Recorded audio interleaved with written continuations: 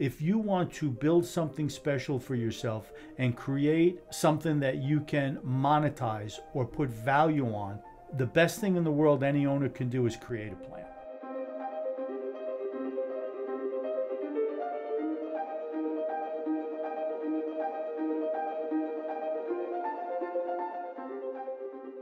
The reason the business owner should want to have a business plan is you want to have true measurements and a true direction. Now listen, I've seen a lot of owners do okay without one, but there's a difference between doing okay and wanting spectacular. And the owners that did okay prior to the pandemic, those are the ones that got in trouble because they just did okay. I'm not suggesting anyone should write the Constitution or the Bill of Rights or the Magna Carta, for crying out loud. What I'm suggesting is that you got to start with something.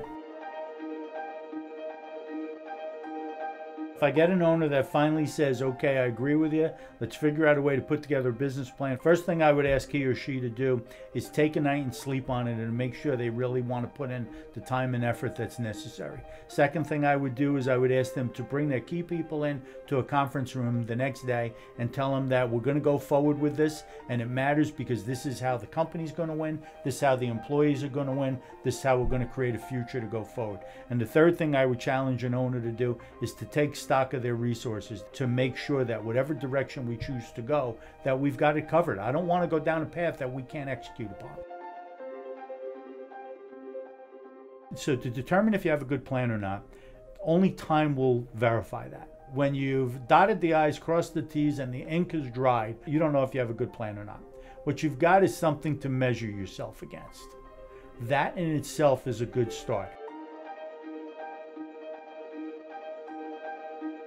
The pride and the work ethic and the optimism of the independent business owner is something that I am always overwhelmed and impressed by. If there's anything that struck a chord with any listener or viewer or anything and they'd like to post a comment, please do so. We'll try to get back to you as soon as possible. We really want to help and touch as many folks as we possibly can because, you know, good things go around and come around, and we should all try to win together.